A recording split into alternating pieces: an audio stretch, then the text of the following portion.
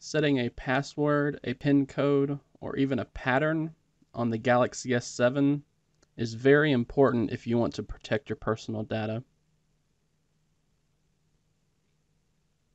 A lot of people ignore this type of security layer simply because they feel it is a hassle and it is inconvenient. There have been studies that show that the average person unlocks their smartphone over 100 times a day. So being asked to input your password, PIN code, or pattern 100 times a day is definitely understandable.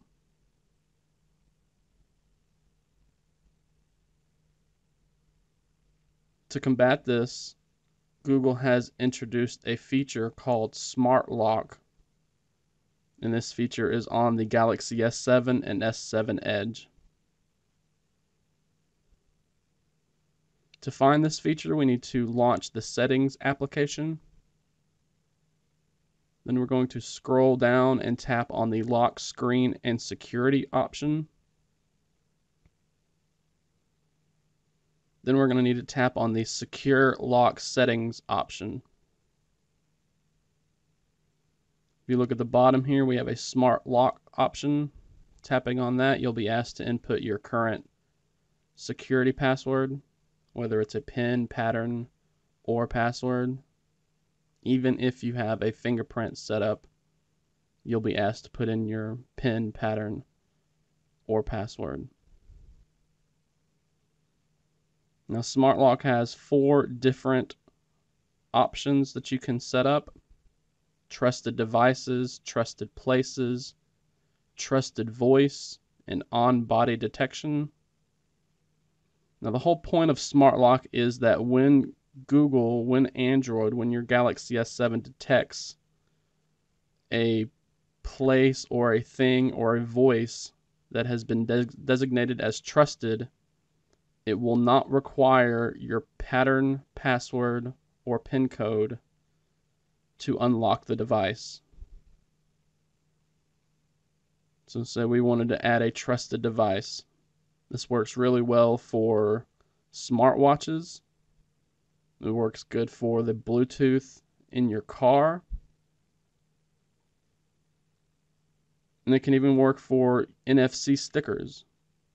So if your smartwatch was connected to the Galaxy S7, then you would not be required to put in your password, PIN code, or pattern to unlock it.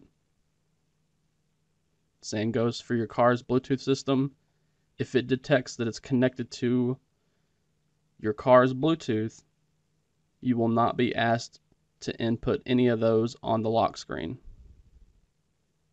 This works for trusted places as well. Maybe you wanted to designate your home as a trusted place.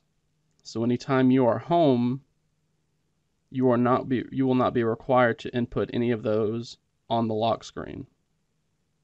You could set this up for your work, maybe a favorite restaurant.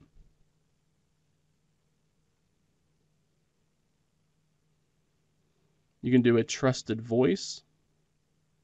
To use trusted voice, you actually have to have the OK Google option enabled in the Google app. Once you enable this, you'll have a toggle here for trusted voice. This will use Google's voice recognition software to detect if it's you saying OK Google or somebody else.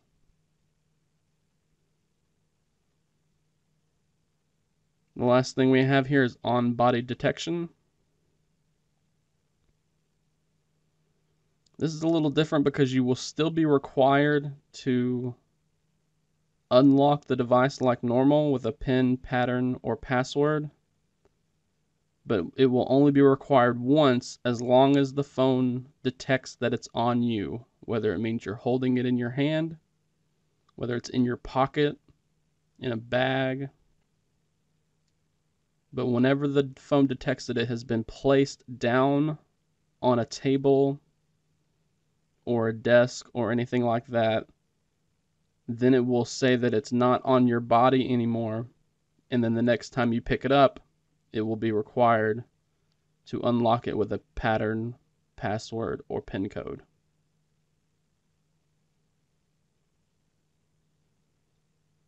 Now, all of these options will make your phone a little more vulnerable, because if you set it to a trusted device, as long as that device is connected to the phone, anybody can unlock it.